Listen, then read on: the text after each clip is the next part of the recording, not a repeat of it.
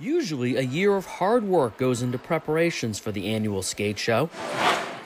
Since last year was canceled, it's almost like the performers have had 2 years to improve their talents. I'm so excited. The show is my favorite time of the year. It's usually over a whole weekend. We usually have 3 shows, and because of COVID this year, that's not possible, but I'm still so excited.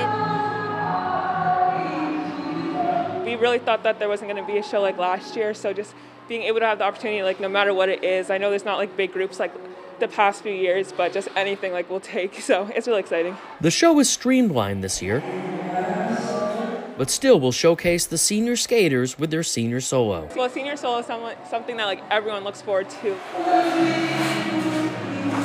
While the senior solo is a crowning moment, the group numbers tend to be the favorite performances for the fans and skaters.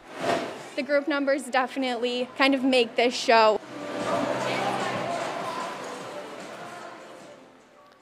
Some real talent on the ice tonight at the Family Ice Arena. In foul with Travis Lee, WMTW News 8 Sports.